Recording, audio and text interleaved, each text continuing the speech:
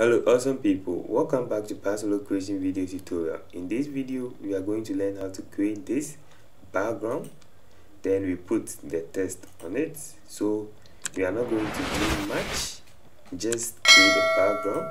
Alright, so we will start by creating a new document. Then I will make a duplicate, Ctrl J, then I'll go to FX, then select the gradient, and we are going to apply a blue black gradient. So normal, linear, then angle -90, and you can do whatever that you want to do. Alright, so we are going to place an embedded file. So go to file, then place embedded,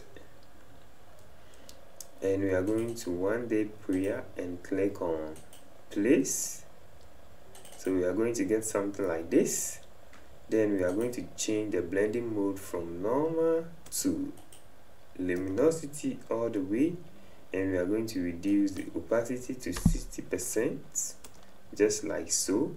Click on enter and click on the move tool. Alright, so this is what we have now. Then from here we are going to also place an embedded file, and we are going to add this background, and this is what we get.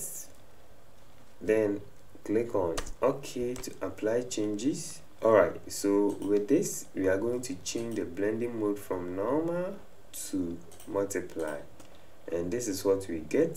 So when I turn on all the text, this is our design with it and without it.